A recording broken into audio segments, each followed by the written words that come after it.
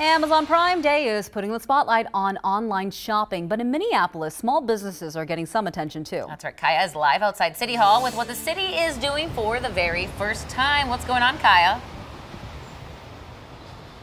So for the very first time, the city is hosting Black Business Week. It starts this Friday and continues next week. And here to tell us all about it is Sean Pierce from the city of Minneapolis. Good morning. Good morning. So what are some of the highlights of Black Business Week? We have a lot going on. On Monday, you can start out at Sabathani Community Center at 5:30. And we're really asking everyone to come out, learn what it takes to do business with the city, become a prime contractor with us, get registered. On Tuesday, we kick off the morning with a Black Business Expo and Career Fair. And then we go all the way into the great evening event of Black women innovators in Makerspace at the Gold Room. Yeah, I like that Wednesday one. evening. I might need to check that one out. You should definitely come. And then on Saturday, we have this incredible festival, Creative Minneapolis, happening on Saturday with West Broadway Business and Area Coalition on Broadway. Okay, and you were telling me you can actually get in on this, though. Absolutely. How do you do that? We want everyone to go to MinneapolisBlackBusinessWeek.com, register your business, add your event there. We're really encouraging people. Anyone can host an event. But the point is, this week, we're resourcing and celebrating Black-owned businesses in the city of Minneapolis. So there's the 13 events, and then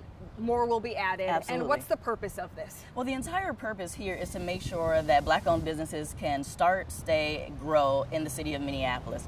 You know, small business growth is really the key for any economic success. Right. And so for us, we want to make sure that Black people, as the community, as one of the communities that has for a long time contributed to our city, have the resources to fully participate. At least 955 Black-owned businesses in the city of Minneapolis. If you register, we'll know more. Yeah, there we go. Nothing under the table here. Exactly. All right, Sean, thank you so much. So much, and Kaya. we also wanted to mention, all year round, the city of Minneapolis has a small business team. Outstanding small business team.